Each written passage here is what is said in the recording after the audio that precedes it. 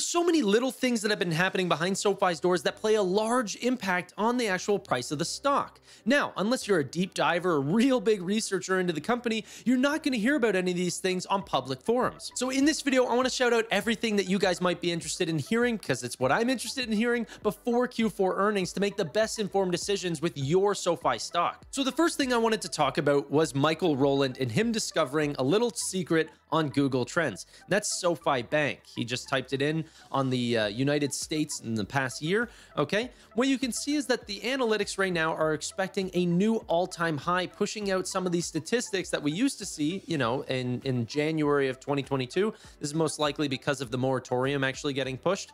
But now, because of our high savings accounts, or at least this is what Michael Rowland is suspecting, is that we might actually be hitting all-time highs once again, which could also lead to higher member growth in the long term. Now, obviously, we won't know anything in terms of the numbers until the earnings actually come out. It's just sort of Google Trends, which happen to be going in the right direction. I've also showed off in another video that website traffic for SoFi specifically also looks very similar in terms of their trends. We're going up month over month over month, and that includes Q4 numbers. Now, the difference is that whenever I put those numbers up against other companies like Upstart, Ally Bank, or even Robinhood, those numbers are down month over month, right? And we're not seeing that across the fintech industry. It's specifically in SoFi's case. Another interesting idea is just simply the fact that SoFi's earnings actually got, pushed early to January 30th, expecting that usually our earnings actually come out for Q4 around February time, usually February 10th, something along those times. But there is a little bit of technical analysis that would show you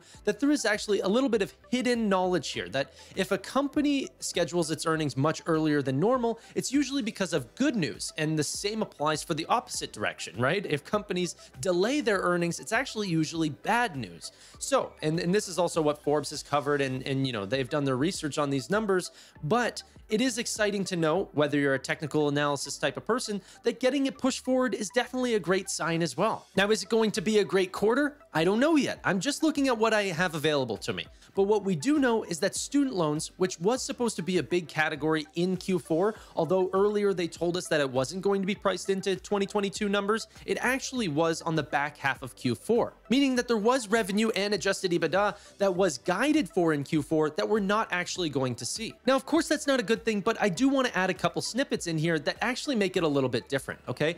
One is the fact that this moratorium push is not like any other moratorium push that we've seen previously, the 7 other pushes that we've seen, or extensions to the pause, right? This time, lenders actually know how much they're going to get back. Lenders know that if they make over $125,000 or $250,000 per family, that they won't be able to get any of their actual forgiveness back, and so they might actually want to start paying now if they have the money to do so. Now, that doesn't mean we're going to see a huge flock of clients that make over $125,000, which I might note is our actual prime client, right? We do make, our average client makes over $160,000 on our personal loan, over $170,000 on our student loan. But right now the payments are still interest free, right? So they might still not want to actually come back early because they can just wait.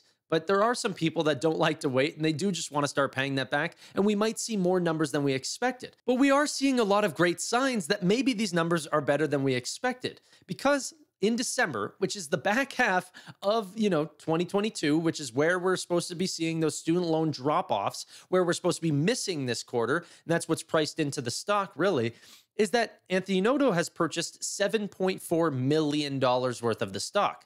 Now, why do that right before a missed earnings? And these are sort of the things that sort of boggle my mind, is like, why would he purchase right before a miss? He could completely, if he believes in the long-term version of this company, he could just buy all these shares right after earnings, get a way better price on all these shares, which obviously now looking at it, the prices that he purchased at versus today at, $5+, he's already up on his $7.4 million worth of shares. I was able to acquire quite a large bulk of shares during the time when it was under $4 a share because of that, big benefit of Anthony Noto purchasing. I'm a big believer that insider buying, especially from the CEO, the person that knows most about the company, is a great sign. And obviously, he's not just throwing away his money. So it was a big purchase reason for me, aside from all the other, due diligence that we're putting into this company. I've covered that extensively in other videos, though, so I'll leave that there. What I did want to talk about also in this video is how other companies are actually perceiving SoFi.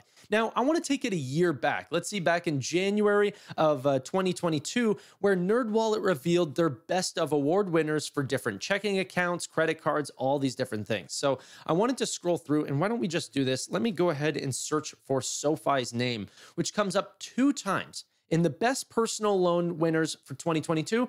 Best personal loans for good and excellent credit scores. SoFi had won that. And then the best online personal loan.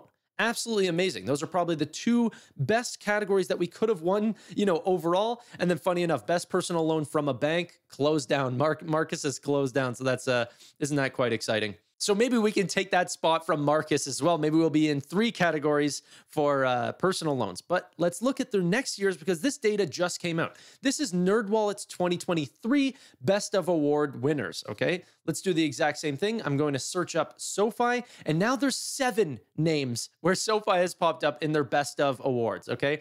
Now we have Best Overall Checking Account, Best for Highest Interest, Best for No Monthly Fees, Best for No Monthly Overdraft Fee Avoidance, and then also Best Checking and Savings Account Combo. And then going on to the personal loans, we actually still only hit 2. However, the category that Marcus used to claim is just completely gone. They don't even give an award out for that because who are they going to give it to, right? So still continuing to be the best online personal loan and the best personal loan for good to excellent credit. Now, I know you're probably thinking, this is just one company, one blog that's giving us high praise, okay? Which, out of the grand scheme of things, is extremely small. And you can actually find some other things involving Bankrate and Forbes Advisors that also put SoFi in a very high praise as well that we just, found recently at the end of the year. But the reason why I like NerdWallet is that they're a public company, so we can actually see how many people are actually seeing these blogs. As we go down through the list, okay, you can see that they get around 19 million monthly unique users every single month, okay? That's on average. And if we can continue down, this has not been a spectacular quarter for them either. You can actually see that this is actually a pretty good average for how well they've been doing. So consistently, year over year, SoFi is being spotlit as, the best online checking and savings and the best personal loans. And that's being sent out to around, 19 million unique users per month. But I just find it really interesting that we're staying on the tops of these lists as we're also growing out in multiple different industries as well. And this is sort of the economies of scale sort of, idea that I like to think about, because the bigger we get, and if we can continue being, the most innovative, high-end type of product for these people, that we'll be in more blogs and higher praise and more awards every single year, which just gets in front of more eyeballs, which leads to more money, which leads to the stock that we'll end up buying, which could lead to, dividends, buyback shares, or just stock increase in the prices as years go on. Just a quick side note, I'm just editing this in. As the amount of eyeballs see SoFi, it helps the company actually grow overall. And I think we don't get nearly enough love for SoFi Stadium. Anthony Noto just recently posted some pictures of a 70,000 to 100,000 person audience at a college football game. Now, this is happening consistently at SoFi Stadium because they are a world-renowned tech-forward stadium. Everyone is going to go see this stadium because it's an absolute marvel, okay? It's not like anything else in the entire country. And all the biggest artists and events are happening here, like Taylor Swift, Ed Sheeran, BTS, the Super Bowl, okay? And, you have things like YouTube Theater there that continue to just bring in so many new people. And plastered all over it is SoFi's beautiful name. We paid $625 million for 20 years worth of naming rights for SoFi, for which we also got a $12 million discount during COVID. So around $613 million, which averages out to about $30 million, $31 million per year. Whenever you consider that just in one single Super Bowl, a 30-second ad costed $5.6 million this year, that's about a 2.5-minute ad per year. But yet our name during the Super Bowl stayed up the entire time. And then not only that, but also to every other world-renowned event that's happening, like WrestleMania and all these other university football games that are happening to fill all the gaps between all the Rams games, and all the other events that I spoke about. Just wanted to add that in, that I've actually turned quite bullish on the actual SoFi Stadium, and I don't think that we overpaid. Okay, back to the video. Now, I know you're probably thinking, what is going to happen to SoFi stock in 2023? Now, this isn't an exact prediction, and I've already given mine many times, but I'd like to hear from Zachary Perret, the CEO of Plaid and a personal friend and business partner to Anthony Noto. Now, he does say that new fintech startup creations will be substantially slower and that they will require partner banks and banking as a service providers. Now, that's exactly what Galileo and Technisys are, and if they are slower, that means potentially less new signups for small fintech companies that Galileo and Technisys get in the year to come. He said that, recovery in the pace of fintech formation expected in late 2023 or early 24. Now, he said this will be made up by the continued push for big tech, retail, e-commerce, and banks themselves to launch new products, okay? How are they going to do that? Hopefully through things like Technisys and Galileo, which that's exactly what we've been saying, right? The big talks that we're in now are with, consumer platforms and big financial institutions. We're done talking about small companies anymore. We want to get the big fish because those are really the ones that might only be able to play in the new year. I made it a little bit bigger, and this next part hits home, okay? Like, seriously, I think he's talking to Anthony Noto. Profitability will be the primary focus for late-stage fintech. This will lead to a focus on slower, sustainable growth and products that deliver short-term returns. Initiatives like internationalization and new vertical expansion will move slowly or be paused altogether. What he's probably talking about, if I'm going to actually relate this to SoFi, is things like SoFi Singapore and SoFi UAE that were supposed to come out in 2022, have not come out, okay? And they might not even come out this year either. Now, going back, he talks about crypto a little bit here, and I mean, SoFi is into crypto. However, we're supposed to be getting out, so let's just pass that. Loan volumes will remain depressed. Lenders will focus on efficiency after years of high volume lending. Lenders will retrench and expect to see an increase in digitalization as lenders hunker down and focus on cost efficiency in 2023. Actually, quite exciting if people think that what we need for this stock is just, profitability, right? Instead of like ultra high growth, now let's actually get some lending practices in. And that's actually what I think that this stock actually needs to become a proper company that big Wall Street investors actually want to see. Servicing and loss mitigation will be a core focus for lenders. With forbearances and borrower assistance coming to an end, delinquencies will return and even surpass pre-COVID levels. We'll see a deeper focus on risk management and more use of data to monitor loans. I think he's right here. I do actually think that things are going to get harder. I mean, that's why this stock is so depressed. It's just a matter of how hard it's going to be. If there's been over fear in the market that's led this stock down into the $4 or $5 ranges, when really at the end of the day, we might be laying somewhere along maybe the $8 to $10 ranges in terms of a fair value. Nowhere near the $20 to $25 of the extreme hype that this stock was just going to absolutely take over. Is there still 100% margin there, in my opinion, for the stock to return to about $8 to $10? Absolutely. And that's probably where I would place, an average target for this stock by year end. Now, this one's really interesting. Oh my gosh. Okay. B2B fintech companies will continue to ramp up efforts to sell to banks. B2B fintech companies? Okay. Over the last year, banks have been quite receptive to B2B fintechs as they look for products to accelerate their digital roadmaps.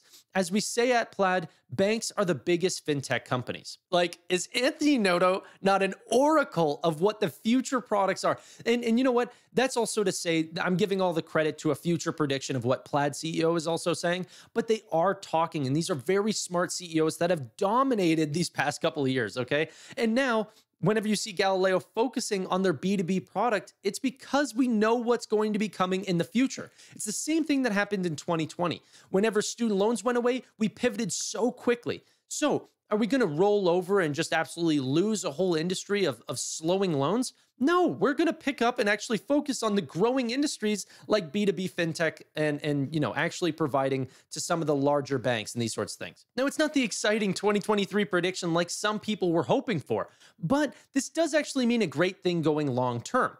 For example, if some companies can't survive the next maybe increase in defaults, this could lead to a giant in fintech for the people who actually can survive. Now, my bets would be on the likes of things like Lending Club and SoFi. But there have been a lot of them that have actually gone down under the noses of some people who haven't been paying attention. For example, Common Bond, just quietly winding down operations and closing down. This happened in September. Or even Goldman Sachs, who just quietly started shutting down Marcus because they couldn't find a road to profitability. And we spoke about that recently. Even today, right before I started recording, JP Morgan shuts website down it paid $175 million for just making up fake accounts. Now, this was, I think it was called Frank. Yeah, Frank. And they just closed it down because supposedly 70% of the emails that they actually got just bounced whenever they tried to send them out, updates about certain products. So JP Morgan is also shutting that down. People are finding it very hard to actually stay in this industry. So it's funny whenever companies like SoFi and Lending Club are growing so much. It seems to be like that we've actually found out the secret sauce and how to make this work. And it's a massive industry. And not only, whenever it does start to quiet down, the thing that I actually puts, SoFi on the edge for me rather than a Lending Club is the idea of diversification. Our financial services industries can grow like crazy. And then on top of that, our technology platform is also a completely different business that can grow spectacularly as well. But that is pretty much it, guys. If you guys want to go check out my Twitter account, I'll leave that down in the description down below. Or if you could, just while you're down there, hit the like button and subscribe down below if you want to see more financial content just like this. Bye for now.